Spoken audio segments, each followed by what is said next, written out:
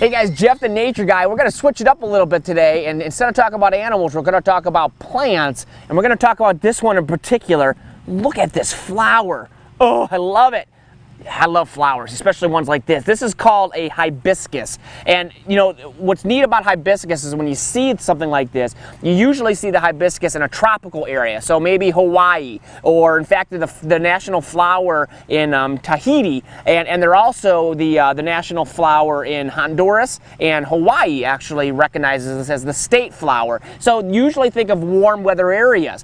Well, the cool thing is that our gardeners here have found a hibiscus that do quite well in places like Montana, and very rare to see a flower this big in a state like ours. But my gosh, when you come here to the zoo into our sensitive garden, you got to check this thing out. Now right now it's the morning time, it's a little cool outside, so it's still folded up, but as it gets warmer and the sun comes out and hits it, it's going to get huge. It's going to open up and get wide, and inside of there you can see this little stem that comes up. Of course, this is the stamen and the pistil. That's where the pollen is. And of course, the cool thing about these flowers is that they have learned how to get that pollen out there so animals like bees and hummingbirds can see it. In fact, we got bees all around us right now. They're going to land on that. They're going to drink the nectar. That pollen's going to stick to them, and they're going to go to the next plant and fertilize that next plant, and hopefully that plant then has babies in the years to come. It's really genius that these plants can do that and know how that happens. Just a cool thing. Now, a couple cool things about the hibiscus in particular.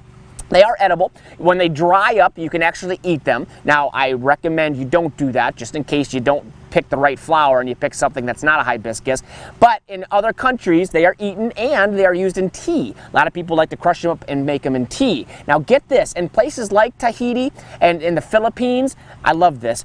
If you crush this up and you get the juice out of the flower and you mix it with soap, it creates like a super soap that makes some of the best bubbles that you will ever see. And so the kids in the Philippines often do that, make this concoction, use papaya straws, like straws of like paper, I don't even want to, like plant straws, and they make bubbles out of that, and it creates these incredible bubbles unlike any dish soap you will ever see. So that's another neat thing to keep in mind. You can try out if you maybe have a hibiscus, but again, don't pick a flower unless you get permission from the owner. That's really important. So guys, come on out to the zoo.